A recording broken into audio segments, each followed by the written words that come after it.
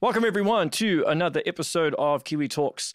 My guest today was a developer at Valve for over 14 years and worked on titles such as Half-Life 2 and Portal 2. I'd like to welcome Joshua Weier. How are you doing? Good. Thanks for having me. Yeah, likewise. Thank you so much for taking time out. I'm sure this is development time, so I appreciate it. That's all right. It's always fun to go back and reminisce on what I've done in the past, especially Portal 2, because it was such a massive part of my gaming career. Yeah. Well, you worked on that for quite a long time. So does it get to a point where things just blur? Like, can you remember everything vividly? Or is it just stuff that's just blurred? Half-Life 2 is more blurry to me because that was so long ago. Yeah. And I was really young. Like at the time, I think I turned 21 when I started working on that. So that was like, most of my adult, career life was at Valve. But it's weird because I would say, no, I don't remember. And then I was like, oh, I'll just watch a playthrough quick just to refresh my memory. And it was like, oh yeah, that bug. And I remember that place. And oh yeah, that thing. And it just came flooding back really quickly. So yeah, I think I was just so intimately involved because I was the project lead. It was like just every little piece I knew about. Although it's funny because I run into maps where I'm like, I don't remember this map being the shipping map. I remember playing it a lot in the testing phases. And then at some point the artist came in and like made it look amazing. And I'm kind of like, it's like going back to somewhere after 20 years and you're like, I think I grew up here, but I don't quite remember it looking like this. Like it just has this strange, like almost nostalgic feel to it in that way. So yeah, it was kind of weird to go back and relive it. Yeah. So how did you end up becoming the project lead on Portal 2? Was that something that you advocated for, or did you just get approached to do it? Yeah, it was kind of a weird thing. So when we were I worked on episode 2 as well. Yeah. And so making episode 2 was hard and making TF2 was hard and making Portal was hard. But we thought, hey, why don't we make it even harder and we'll ship them all at the same time? So that's when we shipped the orange box. And on top of that, we were like, hey, let's also ship on the Xbox, which we hadn't really done much console work. So we didn't really know what we were in for. So it was just this massive, awful like deadline trying to get that to work. And after that, everyone was super tired. And it was kind of weird because the whole company had kind of finished at the same time, where you usually were like staggered so that, things are coming out at a different pace. And so after that, some of the guys who were trying to think about what to do with the company, especially Tom Leonard, who was working there at the time, said, hey, why don't we do something more interesting? Why don't we break up into a bunch of little teams and we're going to do what we're going to call the design experiments. And we're just going to basically take some time, make little teams of like 4 to 5 people. One person's going to lead it just to give them a chance to have some, ability to show that they could lead or how they work with people. And it could be gameplay, it could be technology, it could be art. It didn't really matter. It was just going to be kind of a somewhat structured thing that we could all do so that we could sit down and like just kind of jam a bit. And then the hope was that we would take whatever we came up with and that would kind of roll into the next thing. But it was kind of this nice creative reset. And I think what he was thinking too, and I didn't realize at the time, is that it was kind of a good way for him to say, let's give like a bunch of people a chance to like lead projects and be more in a management role with really low risk, right? Because if they completely flop on this little experiment, it doesn't matter. It's, 2-3 months. It's not a big deal. And so we had all kind of gone off. And I think just naturally at the time, I was becoming a little bit more in a leadership role in EP2. And so they were like, hey, you take some people and you captain this one. And so we went off and we made what was called F-Stop. And we've never really talked about that, so I can't go into the details, but F-Stop was, it was a puzzle mechanic and it was kind of in the vein of Portal. That's kind of how we had pitched it, is like, hey, here's this cool little thing, and gave a presentation on it. And everybody was super excited about it. And they were like, oh man, this is great. Somehow this has to be Portal 2. So they're like, okay, you're going to be the lead of it. And you're going to co-lead with Garrett Rickey, who was a super smart guy who was on Portals, or the original Portal team from Digipen. So he and I kind of looked at each other and were like, okay, because that team had been working on their own pitch for what they thought Portal 2 would be. And we were working on something separate. And now they were kind of trying to cram the two worlds together and go, okay, guys, come up with something that works with this. And F-Stop was not necessarily something that fit easily into that world. And we were coming at it from this standpoint of like, well, this is the puzzle mechanic. This is what the company's telling us they want. So let's figure out how to cram that in there. And so, yeah, from that point on, it was just like 6 months of beating our head against the wall, trying to get that to work until we were able to we had a few events happen that really helped fix that for us and got what Portal 2 ultimately was kind of rolling. But that's how I fell into it. It was kind of did this little thing and it worked out. And then they put me on a bigger thing, and, they just kept piling responsibilities on me until I fell over. Well, it teaches you, what is it? Sink or swim sort of That's mentality. Right. Exactly. Yeah. Mm-hmm. Yeah. So I've seen the pictures that you posted, I think, on Twitter of the initial Stickmen whiteboard drawings. So was the entire game mapped out that way, like room by room? Pretty much, yeah.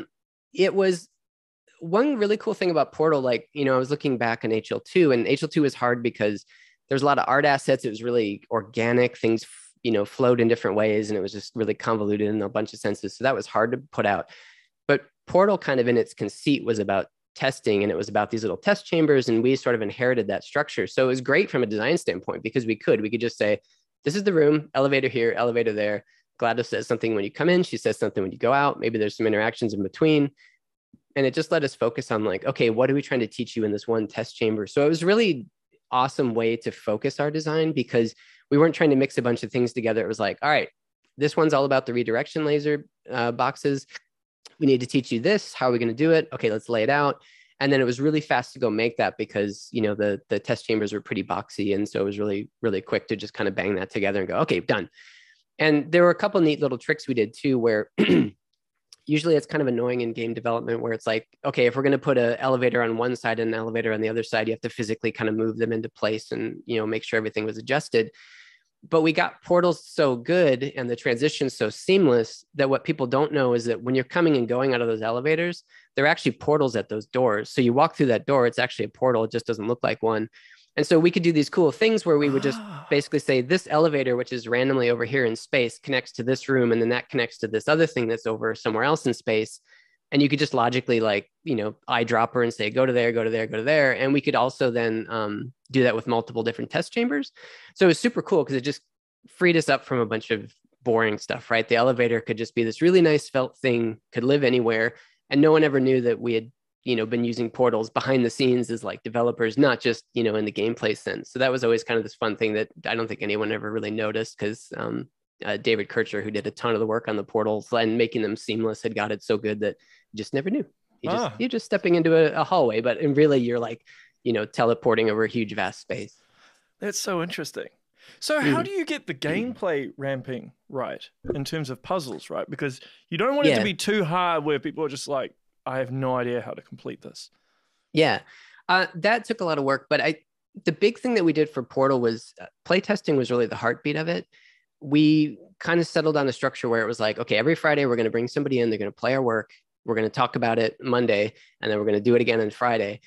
And so that just ended up being this really good heartbeat for the project because it scoped our work really clearly, and it made that just really simple to know what the next best thing to do was. And part of that was us sitting down saying, okay, we know we have X number of mechanics. So what we did at first was originally when we started Portal, it was kind of more like a hub structure, just so that we could test things. And so you'd be in this little hub, and that's kind of what co-op ended up adopting. So you go off down these little corridors, and we'd come up with like 5 or 6 mechanics. I think all of them shipped except for one. And we just laid track with that. It was just like, okay, you're going to do all the catapults. You're going to do all the tractor beams. You're going to do all the laser redirection and all that stuff. And then within each track, you would have like, okay, well, here's the intro. We just have to show you the most basic thing. And then maybe we'll show you another thing. And then we'd have what we would call like a quiz where we would kind of take what you had learned and try to make you apply it a little bit different than what you had. And then we'd always have something that was called the graduation, where that was like, there's some lateral thinking involved in this. It's not just do by rote what you've done before. It's like, hey, we're going to ask you to extend your knowledge and your thinking a little bit now that we've trained you well enough. And so once we kind of had that arc, we would sit that down and say like, okay, we think that's the right arc. And then we would just play test that and see where people got stuck. And it was a hard thing because, I think Portal was kind of cool in that we didn't have difficulty levels, and kind of everybody felt really smart, even though everybody was doing the same thing. Like we didn't give you a lot of chances to do different things. But I think that step of that lateral thinking made you feel like, oh yeah, I came up with this. This is, I'm a genius. Like no one's thought of this. When really it's like, everybody thought of it, but that's okay. Yeah. And so as we were playtesting, we had to be really careful because sometimes we'd bump into a problem and we'd have to be like, okay, is this person an outlier? What is it that they didn't see? And we had a really big process around like, how to ask questions in a non-leading way. So we could try to go like, because we would think like, I don't think they saw the button, but I can't ask them if they saw the button because then they're going to, so it was like trying to figure that out. And we'd always just kind of take the smallest steps back we could until we started to hit enough traction where we're like, okay, now people are getting it. Let's not touch it anymore. Because we didn't want to, obviously fall back too far or have one person who's an outlier and then go, oh, we got to like change everything. And then, the other 9 people who played would have been fine. So that was just, we played those test chambers hundreds of times. So it was just like refinement. And that's kind of how it all worked out. But then it was kind of weird as a pacing on top of that, because you had the puzzle pacing, but then you also had the story pacing. Yes. And when I was watching through, I had forgotten something that happened, because in the beginning of the game, the test chambers are kind of ruined. Yeah. And you're watching Gladys rebuild them. And then you hit this point where everything's fixed. And we realized as we were doing that, that when you got to the part where everything was fixed, it looked really boring. Like everything it had been like back to sterile and nice. So we were like, well, this doesn't work. And that's why right when she's like, hey, I fixed everything, it's great, that's when Wheatley takes you off behind the scenes. And we did that over and over again, where we'd have to wait till like, okay, I think this is just where it's about to get boring. And we'd throw you a curveball and kind of push you into the next sequence so that it never got to the point where you felt like, man, I'm tired of these white walls. I'm tired of, just what I've been seeing for so long. We just had to keep finding ways to make that fresh. And so that was this extra layer of going, okay, we got 7 puzzles to get through, but we also have to like throw in enough stuff to keep you mentally busy, because a lot of times people will be like, well, why am I just solving puzzles? So it's like, okay, yeah, Wheatley has to come in and, give you a little bit of motivation to move forward, or Gladys has to do something that prompts you. So it was this really tight coupling between the designers and the storytellers to figure out how to make those mesh really well, so that one didn't feel abrupt and you didn't feel like you were soaking in this really boring environment for a long time. We really just wanted to kind of keep you going, especially because it was weird in that you would like have this chase sequence and then you'd be thrown into a puzzle and you'd spend 15 minutes in a puzzle beating your head against the wall. And it's like chase sequence and then back into a thing. So that was weird too. It was like, you would just have these really abrupt starts and stops. And so again, it was we just played the hell out of it and just watched and tweaked and talked. And yeah, it was just this labor of love of like constant iteration. So what was the thing that came first? Was it story that was the main focus and then gameplay, or was it the reverse? Because the thing is as well, because usually with games, if you tweak something to the story when you're partway through the development, you have to end up messing with the gameplay and changing stuff around sometimes, which I would think in Portal 2 or Portal for that matter, it wouldn't be as much of an issue. Mm-hmm. And you guys didn't really have cutscenes either. So, yeah. But so Eric Wolpaw and Jay Pinkerton were the main writers, and Chet Falasek worked on co-op, but that was kind of its own, like that was his own thread. Those guys just ran and did their thing. Jay and Eric just like, first of all, they killed themselves on that project. They worked so hard on that, but they were really intent on waiting as long as they could before doing the actual work. And it was part of that where they were just like, look, I don't want to write a bunch of stuff and then you guys come in and change it. Like, you wave your wand of like, well, this takes me 5 minutes to do. And you just waved away, like you said, 5 months of our work. So they just kind of waited and waited and waited. And in that time, they were sort of building up, they were putting in the bank, I think, things they knew that would work. So they were putting in jokes that they knew were going to be kind of able to put anywhere. But in terms of like the overarching story, that kept getting refined and tweaked and changed and, jostled around up until the last minute. And it's funny because even when I watched back in the playthrough, there were things that I kind of forgot were in there because they were so incredibly late that a lot of the Cave Johnson stuff and especially the Carolyn stuff was super late in the game. Oh. So some of it I'm kind of hearing and going, oh yeah, I forgot we recorded that because it literally was in the last month. And I was so like crazy doing other stuff. I didn't have eyes on that. But even stuff like the moonshot at the end, where you shoot the portal on the moon. Spoilers for everybody. Yeah, it's been out long enough. I think. I think so. But but that was this really late thing, and that was a funny process too because I was in most of the meetings, and that meeting I didn't go into. I was just like, I got stuff to do. You guys got this. Like, go crazy. And they came back, and everyone was like, "Hey, we had this idea," and I was like, okay, I hope we can pull that off. But I think that was the nice thing about working at Valve. I was like, if you guys are super passionate, you're going to make it work. Like, I'm kind of scared of it, but it sounds great. Go crazy. And then at that point, that was pretty late in the process too. And so the writers had to go, okay, like why can you shoot a portal on the moon? And then they had to kind of go back and retroactively put in a bunch of stuff with like Cave getting sick from moon dust and all that stuff. Like that all came on as a result of the Ah, moonshot, not as a a deliberate thing. So they were really good at going back and kind of filling in where they needed to make that work. And that was a big part of that refinement too, of going, okay, this seems like it's sticking. Let's go back and add as many little indicators to this as we can. And so I think they did a great job of like just hustling at the end to like cram all that stuff in.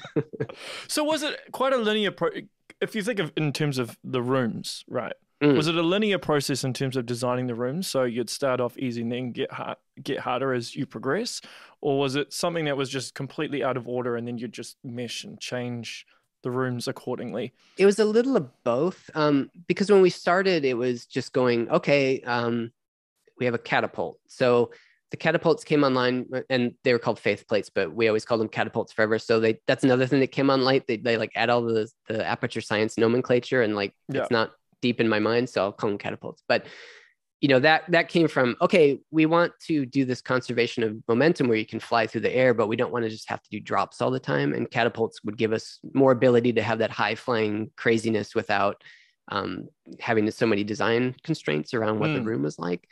So that one was kind of more linear. It was like, okay, let's sit down, and we that's where all the whiteboard drawings would come. We'd sit in a room with all the team and go, okay, let's come up with everything we could think of for catapults. And we would just, bang out like 5 little puzzles for that. And then we'd say, okay, let's build these. And then Friday we'll play test with somebody and we'll put them in a rough order. And then from that, we would kind of say, okay, well, that one's harder than this one. And obviously some of them would have to come before others because we couldn't put the hardest one and the thing that asked you to do the most things at the beginning. It would have to be at the end. So some things were easy. Other things were sort of more, it could be A, B, or C that you learn next because they're not necessarily dependent on one another. And then it was just sort of, up to us to figure it out. Other things, like especially the projected walls that are the bridges that you could walk on, the light bridges. Yep. Those were things that we originally thought like, oh, okay, it's traversal, it's this, we'll just make these things. But because we were iterating on a bunch and because the designers were playing with those mechanics a bunch, somebody was like, hey, check it out. If you do it this way, you can make a wall. And we're like, oh, what could we do with a wall? And then you'd go and make 10 more things. And then, oh, if you do this way, it's like a ramp, and this way you can do, and and then suddenly some of the mechanics would just have these weird like things that we didn't think of at first. And that was, I mean, it's not problematic in the sense of it's good to have them, but it was problematic because we had this track and we're like, okay, well now we have to take these things and kind of fill them in there. And sometimes that meant, okay, let's cut this puzzle. It's not as exciting as this other puzzle. And so, yeah, it was this constant shuffling of like, I had spreadsheets of what the track was, and it was like, okay, this is shuffling into here, and this is here, and this is the hardness. And I think over time it became less academic and a little more gut feel as we had done it enough. But yeah, it was definitely like just a constant revision process. Because I think if we had sat down and made a design doc, like it would have been outdated in 5 minutes just because of the pace we were working at. And again, because we were just playing it so much that there was always something cool and interesting coming up, and the team was always talking and just kind of, there's this great creative energy around just coming up with the next thing. And I think too, because the test chambers were so simple to make and also to kind of conceive, you could have people who are just not map designers sit down and like whiteboard out a puzzle and go, hey, I've got this idea, what do you think? Whereas normally in a game that would kind of work, but it'd be a lot harder because you might be like, well, I don't know where to put this, or that's really difficult. But in Portal, it was like, oh yeah, you could totally do it with a catapult in the box and all these pieces that you have. So I felt like there was this really great creative on-ramp for the team that is harder in other games, where people, like anybody could just come up and say, hey, I thought of this thing. And then everybody would riff on that. And then that would become a puzzle. And that was really gratifying. And I think that was a big key in why we had so many interesting, weird little things, because it could just, these ideas could flow in from so many brains all the time. Yeah. So was there any mechanics that you just had to drop just due to time constraints or hardware limitations at the time? There were 2 that come to mind. So one was the paints. If you remember the paints, there's like Yes. the blue paint for bouncing, the repulsion gels. Yep. There was another one that I believe was purple at the time. And that one was you could walk up on walls. And Oh, cool. we had come up with all kinds of cool ideas for that. But the problem was that it just made people sick so fast. And we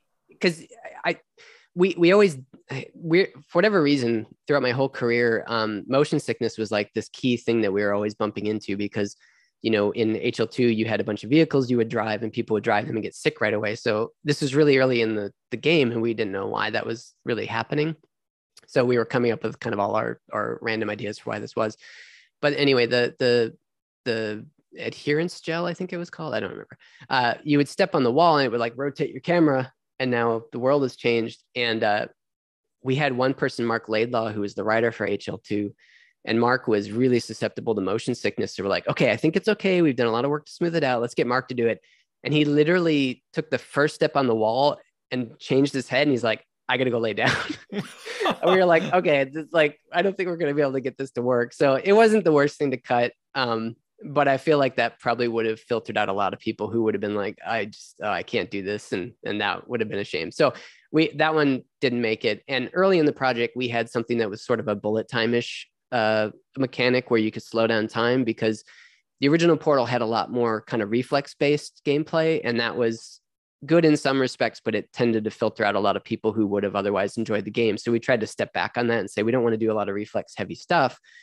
But we thought, hey, if we added something like bullet time, then you could jump through the air and do crazy things, go into bullet time, shoot some portals around and be a ninja. And that was true. There was a lot of neat things you could do with it, but it just felt, it didn't work as smoothly because you needed an extra button, and it just sort of felt a little strange compared to the rest of the game. So just from an elegance standpoint, we were like, this doesn't really fit with everything else. Let's just, we'll weed that out and not worry about it. So maybe somebody can mod that back in. So from a scripting standpoint and engineering standpoint, how difficult was it to implement things like the gels and the beams? Yeah, a lot of this stuff wasn't too bad. Like I early in the project, like I made the faith plates and the tractor beams. Like I was still able to sit at my keyboard for a while and do those things. And those are pretty quick, just because we had a robust physics system. So those things just sort of fell out automatically. The gel was really hard. So kind of in the I guess the tradition of Portal, we had hired some students out of Digipen who had worked on a game that was called Tag, and it was all about spraying paint around and doing all the things that you did. And we were like, okay, this seems like it would fit. How are we going to do this? But we had this big graphical problem, which was like, how are we going to make this not look super hokey? Because if you put a bunch of sprites, it's not going to look right. And we had a grad student who's, I'm sorry, his name I forget because I didn't work with him directly. But he had been working on some technology around creating like kind of blobby shapes out of particles you don't see and kind of building meshes in real time. So it was this awesome tech. And we were like, oh, give us that, please. That is exactly what we need to do, what we need to do here. So he came on and he worked on that. And it came on pretty rapidly where we just had this really cool stuff. And then neat things fell out where like, oh, you can put the paint in the tractor beam and look, it all coalesces and you can move it around and do all this neat stuff. And it's like physical in this different way. So that came online pretty well. But then we had given ourselves the extra challenge of wanting to be on the PlayStation at the time. And so the PlayStation just had this really different architecture than what we were used to. And so we had teams of people working just to make the blobs work on the PS3 and to utilize, the way that architecture worked differently. And actually the hardest thing by the end ended up being the PS3. I think it was PS3, in that we had this really awesome sound design, like all these little robotic arms moving around and like lots of scripted sequences. And the sound guys had done it so that as the robot moved, they would keyframe certain sounds to certain things. So they would go, instead of having like one big sound for that, they would break it into the components. And man, the PS3 was not happy with that.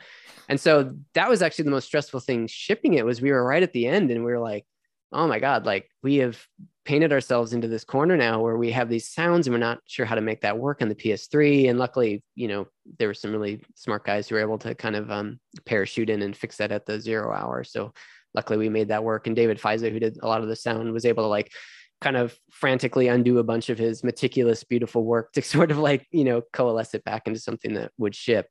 But a lot of the other stuff I think was fairly straightforward. Actually, the hardest thing probably technically was smoothing out portal transitions, because in the first game it was pretty good, but there'd be a lot of times where you'd walk through a portal and something would snap, or you'd see that there was a disconnect, or you'd turn through it funny and it would kind of be sickening. And David Kircher, who had made the portals on the original game, made it his life mission in this one to make them flawless.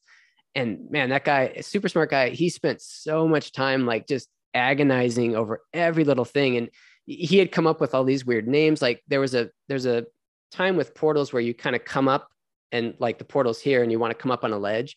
So usually what would happen is you'd like pop around in a funny way and it would just really be disconcerting. And so he came up with what he called the David Bowie move, where you would kind of do this and you'd nicely come over, and he was kind of referencing in Labyrinth where the Goblinkin comes around. So I don't know if people know about that one, but that was actually the hardest technical thing, because he just wanted it to be perfect. And I think he got really, really close in the end, and you just don't think about portals and you don't get sick moving through portals. But there's other weird things about portals too. Like when you jump into a portal, the worst thing in the world we saw in playtest is people would put a portal on the ground. They'd put it where they wanted to come out of. They were super hyped. They'd jump off and they'd like smack into this little pixel right next to the portal. And they'd be like, ugh, and they'd have to climb back out and do it again.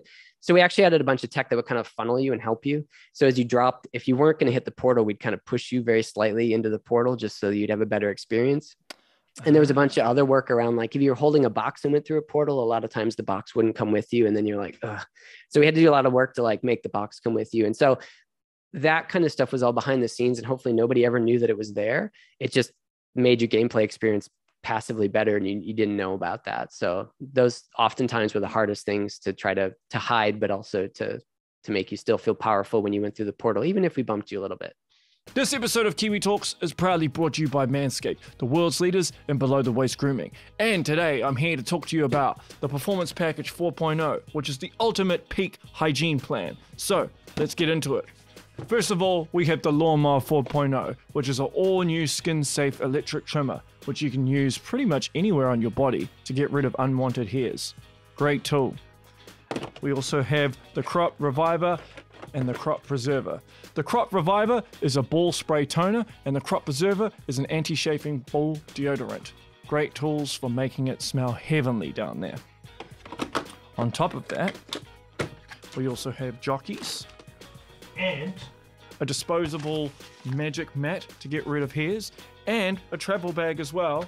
And on top of that, we also have the Weed Whacker, which you can use to get rid of unwanted hairs in your nostrils and your ears. For this exclusive offer, just go to manscaped.com and use the code KiwiTalks for 20% off plus free shipping. How difficult was the momentum physics? You know, how you jump through and then you come out? Yeah, that from a physics standpoint, it actually wasn't too bad, because they would just take whatever vector you had going in, they'd transform it through the portal, and then you'd fly out the other end. And we, like I said, we had a really robust physics system from HL2. So luckily a lot of that just sort of worked. The harder part was kind of making that fit for everybody. Cause like I said, the original portal had a lot of like, okay, you're going to fly out of here and shoot a portal and drop through a thing and do this. And there was actually a really specific part in Portal where you would put a portal up high and you would jump out and put down another portal, and then that would send you even further. Yeah. And we could see in the numbers that cut out literally like half the audience. Like it seemed to be that half the audience would stop around that point because they just couldn't do it. And they're like, well, if it's only going to get harder, I don't want to do this. So that was a big reason we kind of said, oh, okay, if we want people to play this thing that we're working so hard on, we should try to like not have that so much. So that was a harder challenge of like, we want to give you that experience of flying through the air, but we don't want to make that a skill cap thing where you're like, well, I guess I'm just not made for this game, especially since we really wanted Portal to throw its arms around the biggest audience possible in a way that, you know, HL2 or TF2 didn't do, right? Like they were more for gamers, and we felt like Portal was our opportunity to bring younger kids into the fold, bring the parents into the fold, and especially with co-op to do all those things. And actually co-op ended up being a little bit where that stuff lived, because it was fun to watch your buddy fly through the air and die, and you'd laugh and it'd come back. Whereas when you did it in the single player game, it wasn't as funny. So it was kind of like, it was kind of picking our battles. Did Gabe ever come through and watch the development or chip in any ideas? Or did he just Gabe at that time leave you to do your thing? Yeah, he was more hands off. During HL2, Gabe was more involved. And Gabe, if you haven't met him, Gabe is a very imposing guy. Like he's literally just a tall dude. And also his mannerisms can be very imposing. And so when I'm like 20 and he's like in HL2, like taking me out for lunch, giving me game ideas, I'm like, yes, Mr. Newell. Like I'm just like heads down, freaking out. And I think over time, Gabe kind of realized like, oh, okay, like I should let the game teams do what I pay them for. And, you know, he would stop in and give us feedback. And, you know, I think his things were, he was worried about when we redesigned GLaDOS for Portal 2 because she was going to have a bigger role, and we felt like the old model wasn't quite going to give us what we needed. He was very adamant about giving GLaDOS a face, and we were like, I don't think so. Like, I think we really want to go a different direction.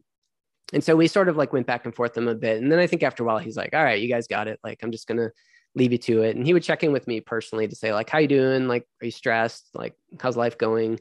But I think at that point, he was kind of realizing that he hadn't sort of, I think he always wanted to be part of the team, but being Gabe and being in his position, that never really worked, I feel, because people would be like, whatever you say. And I think he was more like, no, I want to like be part of the team and come up with ideas. And that was really hard for people. So I think there was a period where he kind of stepped back and was like, all right, I guess I'm just not going to be able to interact with everyone that way. And I'll just work at a higher level. And that was all right.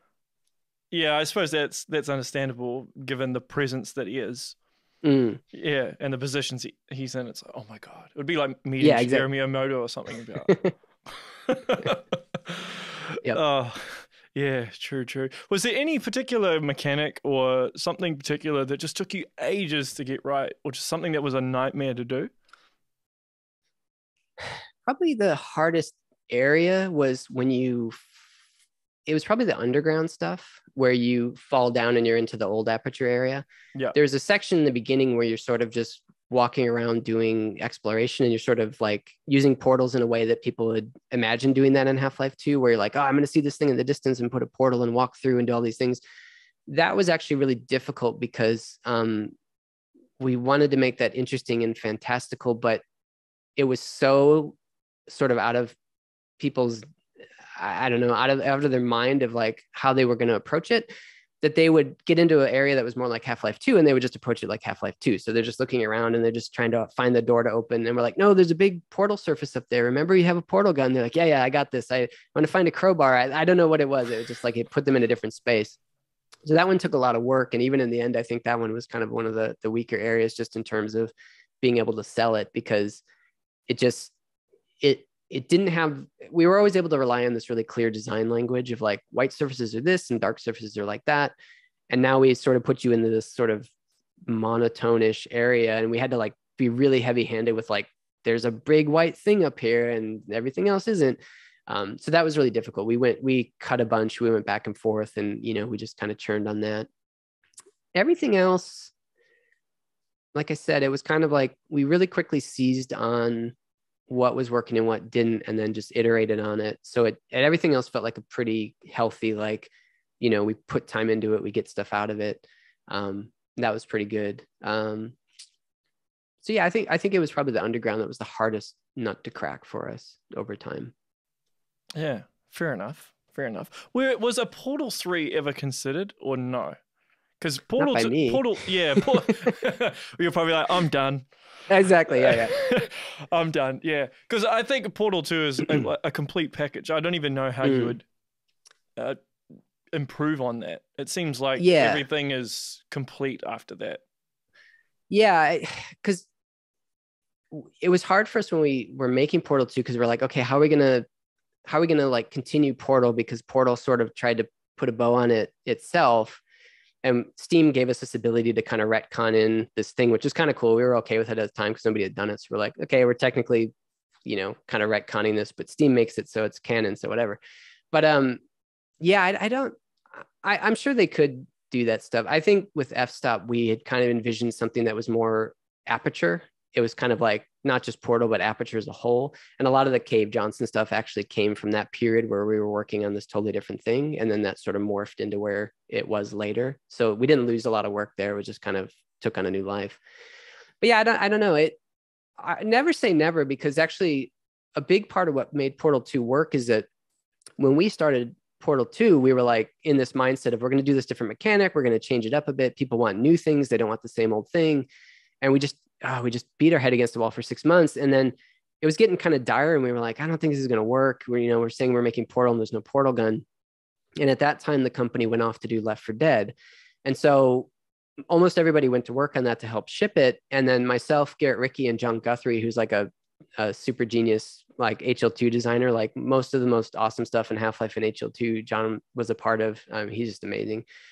The three of us were kind of left behind, and Scott Lynch, who's the like, what is he now? I guess he's the CEO. I don't know. He was one of the biz guys. He's like the master biz guy. He came to us and said, "Hey, Xbox wants you to make Portal for the Microsoft wants you to make Portal for the Xbox. Can you do that?" And we are like, "Yeah, we'll just port it." And then we had a thought. We were like, "Well, actually, there's this cool mod that came out that adds a bunch of mechanics. Maybe we can put that in as well, and clean it up, and then that'll add a little extra value. It'll make the Xbox version special." And so we worked there. It was like a really young guy in Israel, I think, and he had made it. So we had licensed it from it, and we took it on board, and we kind of cleaned it up and made it our own. And so it was just the three of us for the most part working on that.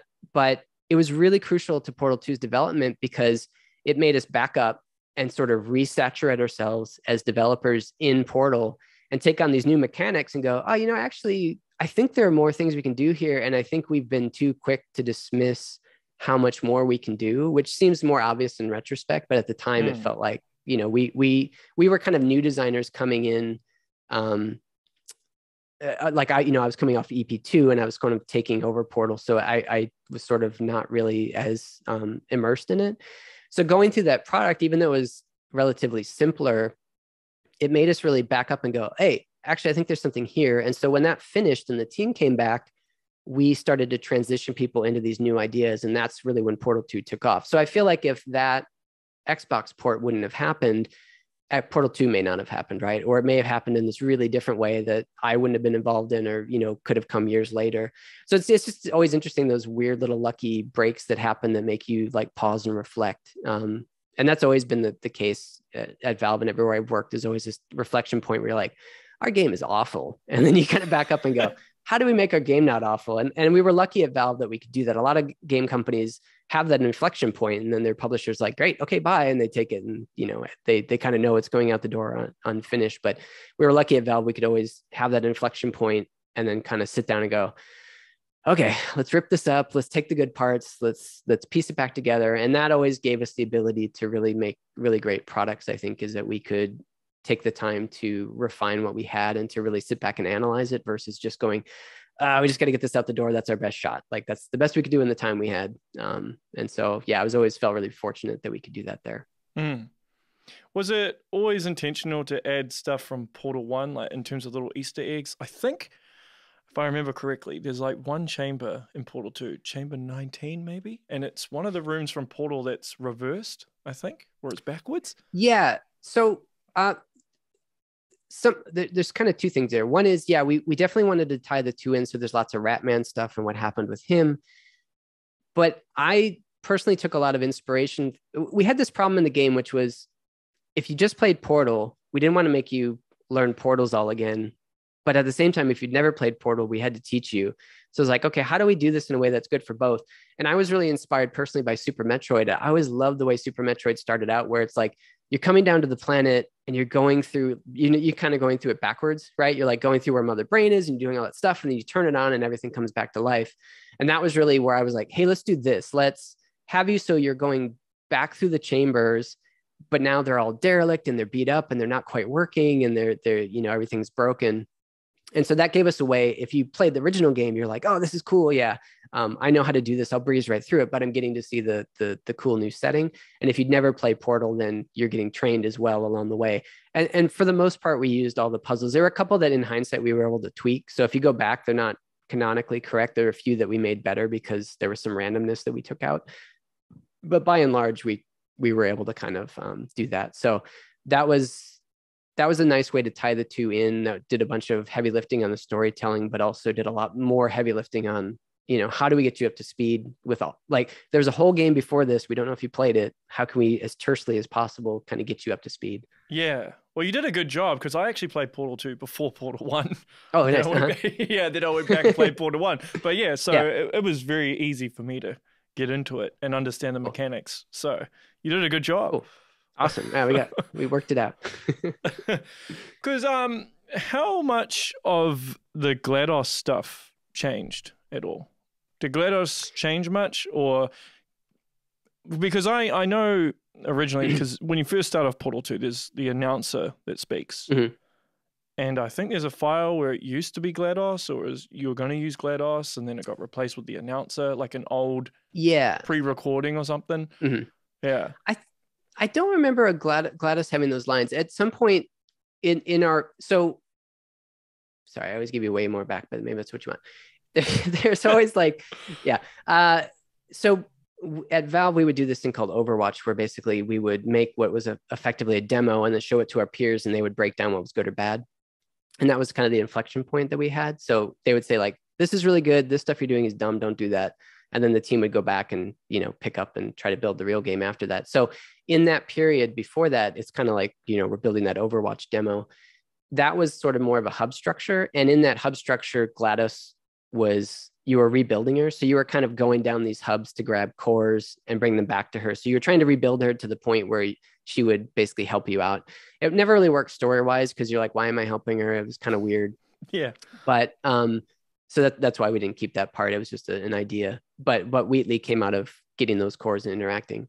But anyway, so after that, we kind of knew, okay, we want you to put GLaDOS back together, but it has to be kind of antagonistic from the beginning. And at some point, GLaDOS didn't know who you were. And it was like she was going to have amnesia, and then she was going to slowly figure out who you were, and it was going to be a problem. But that never worked either, because characters would, like, the player would go to GLaDOS and she's like, who are you? And they're like, well, I know who you are. It doesn't make sense that you don't know who I am. Even if she had amnesia, it didn't feel good. So we just cut that, and she was like on you right away. But yeah, I don't remember GLaDOS having those announcement parts in the beginning. I think that announcer section was just those guys going, hey, what would it be like to have to record a bunch of lines of like an apocalypse has occurred, but we don't know which of the apocalypses has occurred. So like they just got so much content out of that they just were like riffing forever. So it worked out pretty well as a structure for them. What was it like doing the turn, where Wheatley becomes the antagonist? Mm-hmm. Was there much refinement with that? Or was that pretty set from the get-go? It was, I'm trying to think on that one. I think for a while we knew that was going to happen because we wanted that section afterwards. I'm trying to think. There's so many whiteboard meetings, they all blur into that's where it blurs to the whiteboard meetings. Yeah. So that wasn't too bad. I think the harder part was kind of going, well, how do we sell Wheatley kind of turning on you? And he doesn't really necessarily, he kind of is mad at GLaDOS, and you're just sort of collateral damage that goes with it until later when he's kind of taken over. But I think once they had the idea of him being this kind of like idea suppression core, where he's like the dumb tumor, then that all started rolling, and it was like, okay, we got to replace GLaDOS, and then all this stuff's going to happen. So yeah, I think the hardest part, if I recall, was just figuring out like, okay, how are we going to make it plausible that he takes over and becomes this villain in the span of like 5 minutes? And I think part of it is just Stephen Merchant was great. Like he was just able to ad lib and sell so much of that character that you just kind of went along with it because it was hilarious. And I think also Wheatley was dumb enough that you were kind of like, yeah, it doesn't seem like it would take much to corrupt him. Like the barest little hint of power and he's going to be off on his own. So it ended up working out better. But that was one of those things where I think we kind of stressed over it. And then once we had recorded it and kind of saw it in place, we're like, oh, okay, it kind of works. It's not as bad as we thought. So yeah, sometimes you just don't know until you get the real dialogue and kind of put it all together. So given the weight of expectations that you had on yourself being the project lead, was there any point in time where you're just being overwhelmed and you're like, how am I going to do this? Oh, absolutely. Yeah, no, I was overwhelmed from day one. It was tough. I mean, from my own personal standpoint, I've wanted to make games since I first got a Nintendo back when I was 8, right? So all my life, that's what I wanted to do. That's what I wanted to do. And I think getting to the point of being a project lead, even though, I mean, a project lead at Valve doesn't mean you're like the design king. It just means you're mostly managing people. But even still, it was kind of like, for me, it was my chance to go, okay, now I can actually prove what I've thought, which is that I'm okay at making games. But if I mess this up, then I'm not going to get another chance. And maybe I've been wrong all this time. So there was that weight of expectation. And I think it was tough too. I remember, so Garrett, Ricky, he was a really young guy at the time too. And he had just come off a Portal. So you imagine like you go from Digipen to this big game company to suddenly having this massive hit on your hands to then being like the co-lead of this big follow-up. And you're just like, Wah. So he and I we would always just steal off in the middle of the day and like go to some, like we literally would go to like some parking ramp and just stand there and like talk about what we're going to do. And like, okay, what if we did this? What if we did this? What if we did this? And so he and I just sort of like did a ton of work in the beginning, trying to figure out how to even structure anything and how to move forward. Cause it was hard too, because Valve doesn't really have a process per se. Like the process is sort of whatever you make it. So I wasn't coming in going, oh, okay, these are all the tried and true methods I use to make this work. It was sort of like, this is a different project than we've ever done, with a different team than we've ever done, with different people. So how are you going to make it work? Make it work, you know? And I'm like, you know, however old I was at the time, like 26. I'm like, great, thanks. So a lot of it was just trying to do it on the fly, and, you know, trying to find like management software that was all useless. And yeah, in the end, it was just all Google documents. But it is hard. I mean, I think, you know, I guess I'd been married for a couple of years at that point, and game making is really stressful. And as I'm sure you've talked to a ton of people, like anytime you have a creative endeavor and you have a deadline, you're just going to have this nasty crunch, right? Like, I don't know how to get around it. I mean, there's ways to get around it. If a manager's giving you a dumb deadline, that's stupid, right? They should make realistic deadlines. But part of the problem we always had is that we were kind of making this problem for ourselves because we loved what we were doing. So we just kept adding stuff. And then it's like, no. Like, we actually have to finish this. Oh, but I want to add some stuff, you know? And so we were always kind of making our own lives miserable because we were, you know, we just kept adding things in. And that's part of the passion that makes the project good. So it's like, if you'd strip that away, the game wouldn't be half of what it is. But at the same time, it did cost a lot of us a lot of our lives, right? It was just, I mean, I think all the gray in my beard comes from Portal 2. So it was tough. I mean, my wife was getting really tired of the project, and it was kind of weird, like a mistress, because I was working all these hours, and I think I was just so caught up in this. It was like, it's all I thought about was, what are we going to run into the next day? Like, what do I need to do the next day? Where are we going to go from design? So it was just this constant stress of, are we going to mess this up? Are we going to make something people hate? Are they going to be like, man, I love Portal, but Portal 2 is so awful. Like, why did they do that? Valve has finally made a terrible game. And like all these things just running around your head. Like, I'm going to be the guy who like ruins everything for everybody, all this stuff we worked for.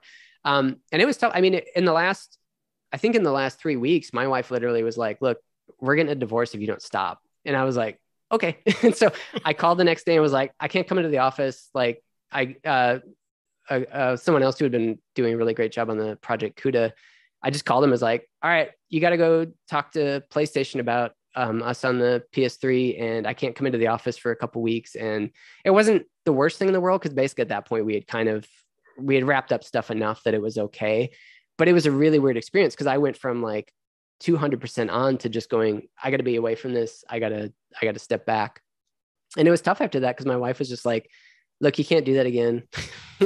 You know, which is fair enough. Yeah, totally. Yeah. And now, and I know Eric Wolpa, like he had just had a kid at the time, and he had told his wife, like, look, you're just going to have to deal, because I am just so up against it, you know, with writing and everything. And I didn't have a kid at the time, so I don't think I even appreciated how hard that would have been. And now I do have a kid. It's like, I don't know how I would fall into that structure anymore. Like, how would I make that work? So it does feel like it's a hard one to figure out. I do feel like video games in a lot of ways are kind of a younger person's game, just in terms of like the amount you have to give into it, to a degree. But it was hard for me, because as a manager, I didn't want to be the person who was like doing 9 to 5 and then expecting people to do a lot of work. I was always going to try to be there longer than everybody else and work harder than everybody else. And that's just is not a recipe for a good life. Because how do you manage creatives anyway? Because creatives, you know, in my experience, they can be a bit more fragile as well. Yeah. Because it's their work and they're putting so much and it's art. So you can't just be like, no, this is not good. They might go off and cry, you know? So it was hard. Apparently I was good at that. Sometimes I don't know how, but I think luckily I was really lucky in that the people at Valve were pretty incredible. So there really wasn't anybody that I was like, oh man, this person, like, oh man, they just turned in bad art again. It was pretty much everything was always going to be awesome. And I think that we spent a lot of time trying to find people to work on things they were going to be passionate about, because I felt pretty strongly that if people were passionate about things, even if they jumped in the deep end, they were going to make it work. And 99% of the time that was true. There were a couple of times where there were problems and we had to tweak stuff, but for the most part, I had tried really hard to get the team in on all the decisions. I didn't want to be in a position of saying, this doesn't work for the game, and I'm not going to tell you why. It was always like, here's what I think the game is. Here's where I think we're going. And if we all agree, then let's look at this thing through that filter and see how we can change it or how it does or doesn't fit.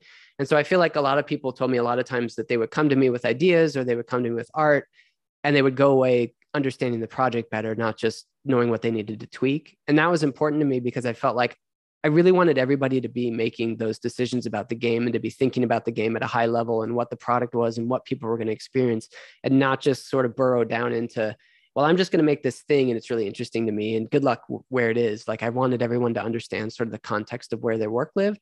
And I think that just made everybody feel more invested. And like I said, we got more ideas because people were able to think, they felt the freedom to think at that higher level. It wasn't just, that's great, buddy, I just need you to go and make this model. It was like, well, why do you want to make this? Like, let's talk about it.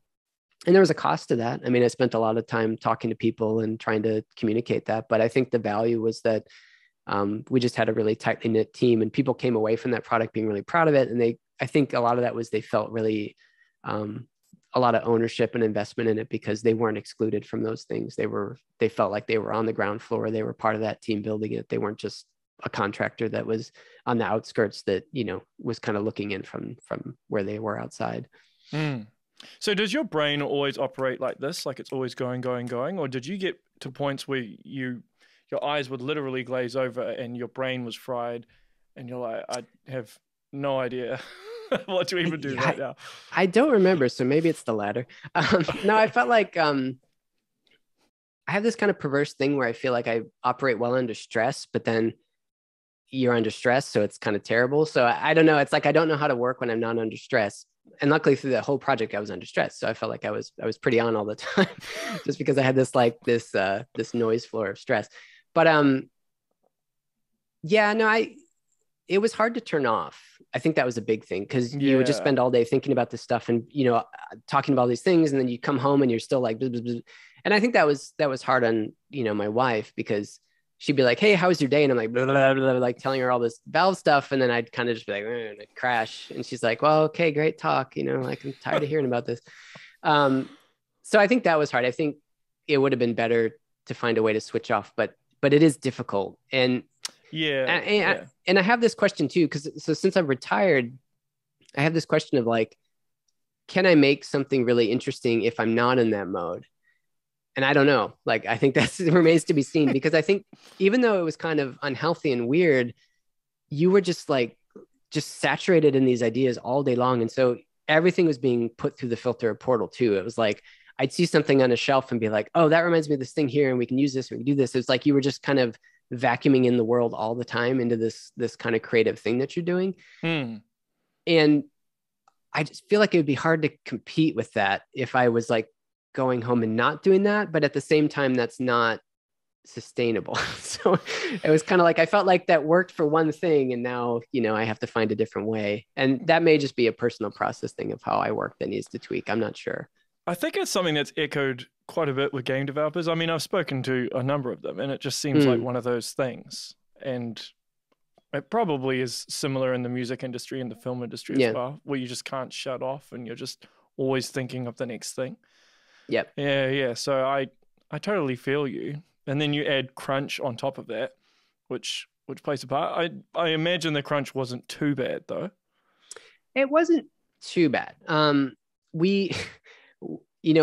think we decoupled ourselves from the holiday season. Up until that point, it was always like, holiday season's coming, we have to put the game out. So you get these nasty crunches up against that. And I think around that time, we kind of stepped back and we're like, is this even a thing? And we sort of looked at the numbers and we're like, I don't think this is a thing. I think we've been thinking this is a thing, but we're in a new world now where people buy things on Steam. Like, why don't we just release this in a window where nobody is, and we'll just do that? And so that allowed us to kind of go, oh, okay, let's just relax that a bit. And I think we had like a press release where we had like slipped by like 3 weeks or something due to like, I think we were going through certification on PlayStation. And so the writers just wrote up this funny little, like, the world's smallest slip is, or this, the slightest delay has happened. And we did it that way. So that did take a lot of pressure off. But it still was, I think, because we were, what did we put it out on? It was like Xbox plus PlayStation plus PC. Plus Mac. Yeah, I think even Mac. So we just had like, that was the bigger thing from a tech standpoint, is our surface area for testing was so massive. It was just so difficult. And if you haven't been through certification on PC, we would test and do a really good job, but ultimately we're like, we'll just patch it. It's not a big deal. But at that time, it was like certification on those two platforms were super rigid. and they were different. And so we kind of had what we knew Xbox was in our head, but we didn't know what PlayStation's was. And so you'd bump up against these things where they're like, no, you're not going to pass because in the loading screen, this little bar doesn't spin fast enough. And you're like, oh my God, like, why does this matter? Is that a well, thing? Yeah. I think what they were saying is like, it's not interactive enough. So a lot of times when you see games load and you'll see like hints pop up, a lot of times that's trying to satisfy that requirement. So it's interactive or like interesting when it's loading, because people are like, well, I don't know what to do. Like, we're loading the game, just give us a break. But yeah, so it was a lot of stuff like that where the game was kind of done, the recording was done, and then it was just a lot of like freaking out about all those things. And it's tough too, because for Steam, we don't care. Like I can fix a bug the day before and then it just goes out, right? It's just bits. We don't have to make discs. But for the other platforms, you have to go into their certification at a certain time. You have to pop out at a different time successful. And then you have this window of manufacturing. So you suddenly have this like really crappy thing where you're like, well, if I don't hit this a week ahead of time and go into cert at the right time, now we've been pushed back a month. Now production gets pushed back a month. Now all the advertising we did is useless or less useful. So we just, wasted millions of dollars. So a lot of the stress came from that more than just finishing the game. And I think that's why probably after that, Valve was less interested in that venture. Yeah. Well, how much time does certification just on one additional platform, how much time does that actually add to development? It would have added probably a month, just in terms of specific work that we had to go off and do just to make it work for those things, because it would be like, oh, we dip under 60 frames. Well, it's probably 30 frames per second in this one area. That's unacceptable. Because they would be like, oh, if you get under 30 frames per second for 3 seconds or whatever it is in certain areas, we'll red flag you and you'll get kicked out. So you're like, oh my God. So it was like, okay, like what are we going to do just for this one area, just for the PS3? And then we had co-op on top of it, which made it harder because portals were already hard because you could have a big scene and then you're rendering that scene again through the portal. And then when you had co-op, you could do that multiple times, right? Because you could see through that portal, which could see through that portal, And so we had to do all this work around like, okay, we can't let you see through too many portals and do all that stuff. And it was all really boring stuff, right? It wasn't stuff that was really making the quality of life that much better. It was just that those platform holders were like, and fair enough. They're like, we have to make some standard and you're going to have to adhere to it. Yeah. But it was super stressful too, because you go into certification and then you just sit there. And it's just like you're waiting for that ding to come into your inbox going, you failed. So everyone just stops because you can't do any work. You can't submit anything else. So everyone's just like kind of freaking out, waiting for this email to come in saying, oh, you failed. Now, quick. And then you have to jump back on and try to, fix it as fast as you could. And sometimes you're like, I don't even know what we failed on. So that I don't miss that. That part was terrible. Has that gotten easier though with time? Like are the certifications, like, are they less strict? I'm guessing not, just because there's still discs being produced, but I know for Valve, we were like, like we can put out a patch. And I think most PC developments like that. It's like you do your best job. You don't want a bad release. But if there's some tiny little thing that a small percentage of people are going to hit, then yeah, patch that later. Don't kill yourself over that. But I wouldn't be surprised if cert is the same as it's always been. Well, because there are a lot of games these days that get released in a broken state, So I'm wondering if the certification has gotten less strict. I bet that's political. I think a lot of times because there was that aspect too, where it's like if you were a big enough game, they'd be like, it's okay for you, but maybe not for other people. So, so I'm sure like the Call of Duties and whatnot have, they're obviously, kind of probably strong arming those platform holders a bit, but I don't know. We didn't have that much sway. So we just kind of did what we were told. Fair enough. Now, before I let you go, obviously I do want to talk to you. We did talk a little bit off air about Zero Fan page and just what you're working on. I know you probably can't go into specifics, but just a rough idea of what it is. Yeah. So what I started working on was I built a Nintendo emulator, and then I realized that was the same chipset of an Apple II, which is the old computer I grew up with. So I was like, oh, I wonder if I can make an Apple II emulator. And I did. And then I was like, I want to put this inside Unreal Engine and make it work in real time. So I actually got the game, an Apple II, working perfectly in real time in Unreal Engine. And then my puzzle brain was going, oh yeah, I can totally make a puzzle game out of this. So then that sort of turned into going, okay, I want to let you use this tool and you know, the basic programming language and all the things that come with this kind of old school 80s thing, put you on a dying spaceship and make you try to survive. And so that's what I'm working on right now, is this kind of idea of like, it's probably more akin to Myst or Ribbon in a lot of ways. And then it's a lot of like environmental, like tinkering stuff and figuring out things by viewing them, and sort of, it's not as structured as Portal in any way. But all the lessons I took from Portal carry over to it. So hopefully it'll be exciting for everybody. But yeah, you can check that out on Steam. It's called Zero Page. And then you can follow me on Twitter, and you'll find it there. But yeah, it's been a nice thing in the retirement. It's really just me in my office, just kind of riffing on with all my experience and what I find interesting. So it's sort of, it's a little sad. I miss my big team, not just because they're super talented, but it's nice creatively to like sit in a room with people and throw ideas around. So I've been trying to like reach out to my old coworkers and try to pick their brains a bit and kind of get them to help me out with different ideas. But yeah, it's cool. Hopefully in the next couple of years, it'll be coming out. Yeah. If COVID stops. Well, yeah, that's right. That's the big question mark, right? Yeah. But at least you don't have to be stressed and under pressure, and that's right. The wife hounding you all the time. So that's right. Yeah. Now I can fit it in. I'm just at home doing it and make it work for myself. So yeah, hopefully I'll find a healthier, better way, and that'll help. Cool. Well, hey, Josh, this has been a pleasure. Thank you so much for doing this. So if anyone wants to keep up to date with this game and you in general, what's the best place for them to do that? Yeah, you can just go to zero-page.com or zero.page, and you'll find the website there, or you can follow me at @zeropage_game on Twitter. And there's lots of stuff up there. There's some blog entries about what I'm doing, and you can see some videos and presentations I've done about the technology. And if you grew up with an Apple II, it'll be super familiar and exciting. Cool. I just want to say, Portal 2, it's a timeless game. It'll live on forever. If I had to rank my top 10 games of all time, Portal 2 would definitely be in there. It's awesome. It's a brilliant timeless game. It'll never age. I hope not. Yeah, I felt super privileged to be able to work on that game, and yeah, it was a good one to go out on. Yeah.